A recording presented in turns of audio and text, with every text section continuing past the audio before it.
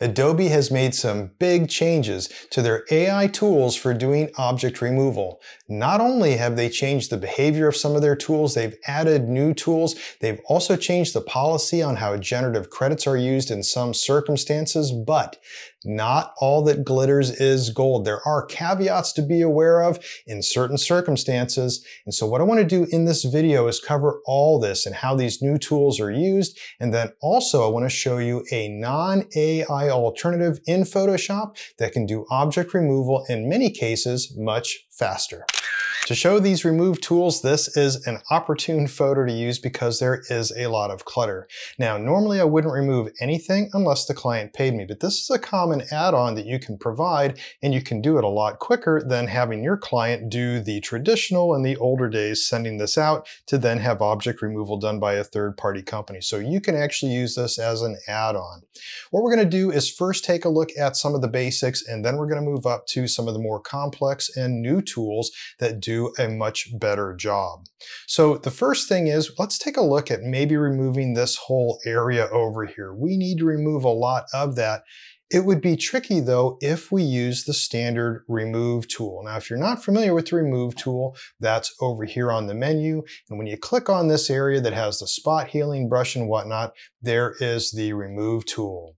Now, before using it, a couple things to note that are new. One is that all the way over here, there's something called Create New Layer. Now, this works really well unless you have an adjustment layer on top of your layer. Then it gets confused. I'll show you an example of that.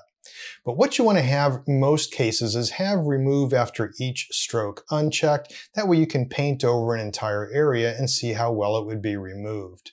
There's two options here, and that's generative AI on or off. Most of the time we'd be using generative AI off, which is very quick.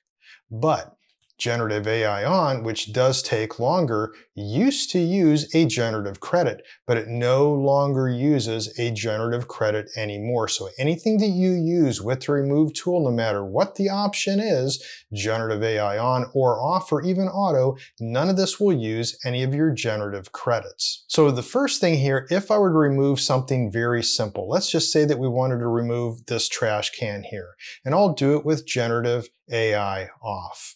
And what I'm going to do then is take the remove tool, and I'm going to then draw around the shadow here of where that trash can is, get that whole thing. When I come around here and I release, if it closes that, then it did a good job of detecting the object that should be removed. Then you can either just click the checkbox up here, or you can press enter on your keyboard, and very quickly then it removed that object. And it did an okay job, but it really did mess up a little area down here. You can see though that it made a new layer. Let's back out of that and let's take a look at where the problem would come by not being able to create a new layer. Let's say that I had an adjustment layer on top of here. So for instance, if I had layer, new adjustment layer, and let's say just a hue saturation layer, I was doing maybe some color corrections with this image. If I went here and I tried to do then the remove tool, and I said sample all layers, remove after each stroke, just like we did before, and I said create new layer, when I go here, you can see that that's blocked out. I can't even use the remove tool. In this case, I'd have to make a new layer and start on that. So in this case, I'd have to go to layer and then new layer and then create a blank layer, and from that then you can see it's now active. In that case, I wouldn't need to create a new layer and I could uncheck that. Well, we saw what happened last time when we had generative AI off. So now let's do generative AI on and try to remove this trash can again. So what I'll do is I'll once again draw around this area of the trash can so that I make sure I include that shadow and everything around it. When I come around to close the circle, sure enough, it caught that. It knows this is the item that needs to be removed. So now, once again, I'll click the checkbox, or you can press enter on the keyboard, and this will take just a little bit longer. It has to do a little bit more work than the non-generative AI. When it's done though, you can see it did a much better job. Here, we didn't lose or mess up any of that baseboard. So you can see this is with it, this is without it. There's still a little bit more that should be touched up here, and you could still use the remove tool to do that if you wanted to. In fact, here, I could probably then use generative AI off, which would be very quick. I don't need to make a new layer. We'll just keep doing it on this layer. Zoom in here, and let's just brush over those shadows. This should get rid of those shadows. I can just hit enter on my keyboard, and sure enough, the shadows went away. Okay, so that covers the basics of using the remove tool, but there's something else to be aware of when using the remove tool or any of these other tools, and that's that there is a size limit of 2000 pixels. And that's because everything that it's going to use in the generative AI engines, just like Firefly, there is a 2000 pixel limit. So something to be aware of while you're working on large images. For instance, if I were to draw something to see, could I remove all this down here using the remove tool? Well, I could judge that by just taking a polygon tool and running around this area here and seeing how big it is. You can find out by going over to your info panel and looking at the width and height. If you don't see this info panel, then you can select that from the window menu and you'll see there's info.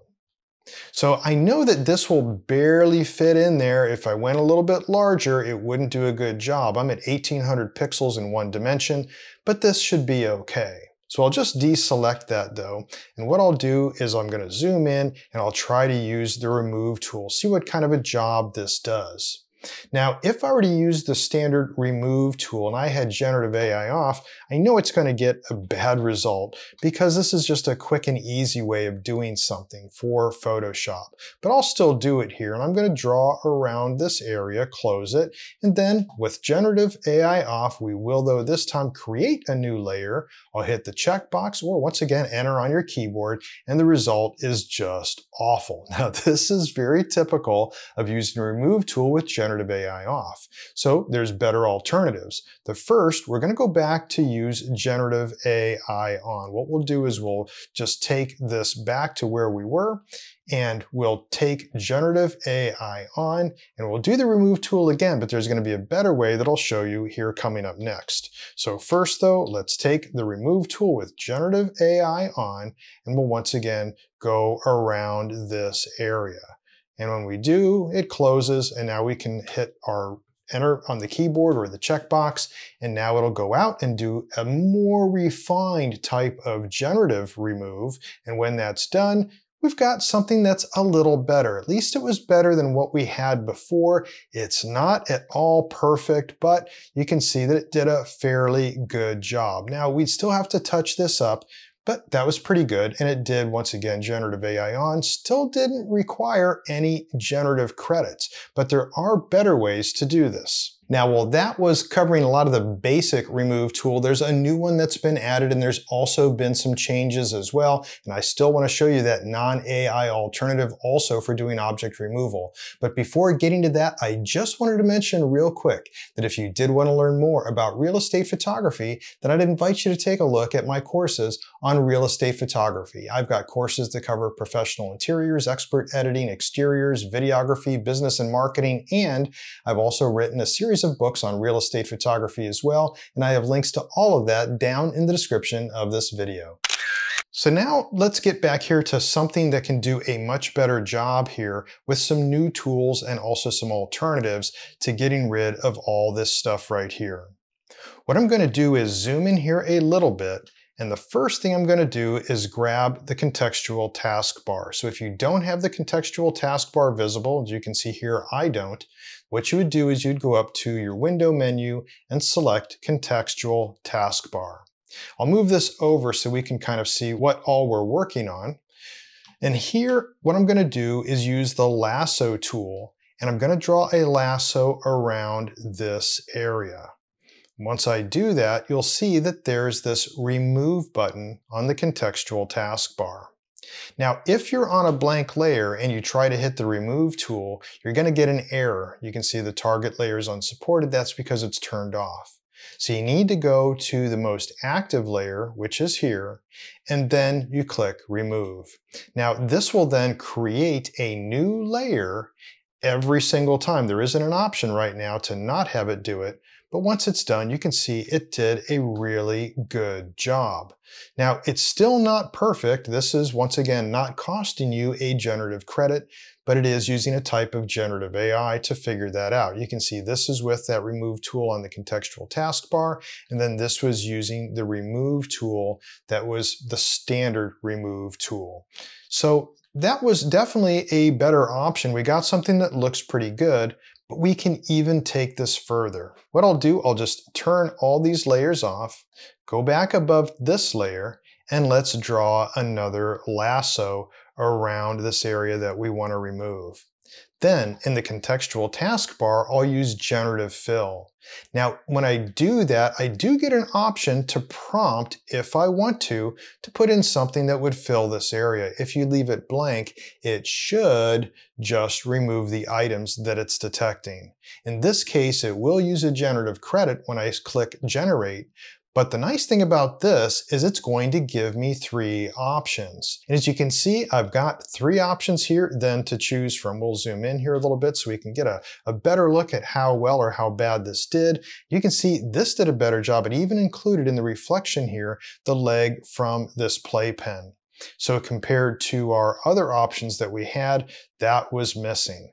So now with our generative fill, we see this, and I've got 3 options. 1, 2, and then 3 to choose from. If I wasn't happy with it, I could keep clicking generate, and if I needed to, I could also then put a prompt in of something else that I might want there. Now that I'm done with using the contextual taskbar, I like to close it. You can just click on these 3 little dots, and then you can say hide bar. But now what I want to do is I want to show a non-AI alternative.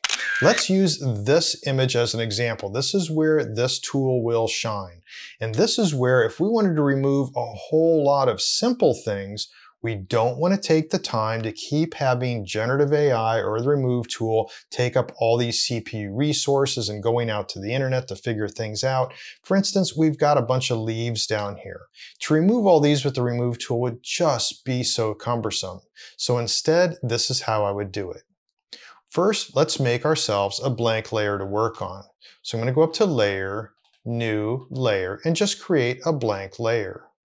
And then over here where the remove tool is, click and hold, and then we're going to use the spot healing brush. With the spot healing brush, if it's sampling all layers, then we can do this on this blank layer.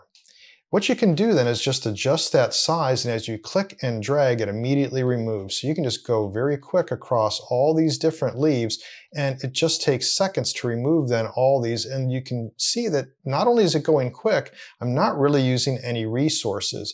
You're not going to hear the fans whine up on your computer to try to cool down your CPU because this is just going very quick.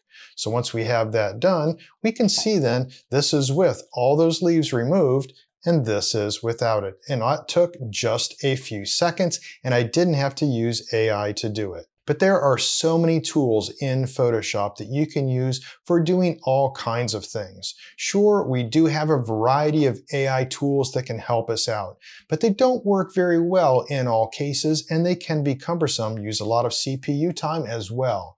So with a variety of other tools that Photoshop has, including the spot healing brush, you can then decide what would work best for your object removal and other edits as you're working with real estate photography.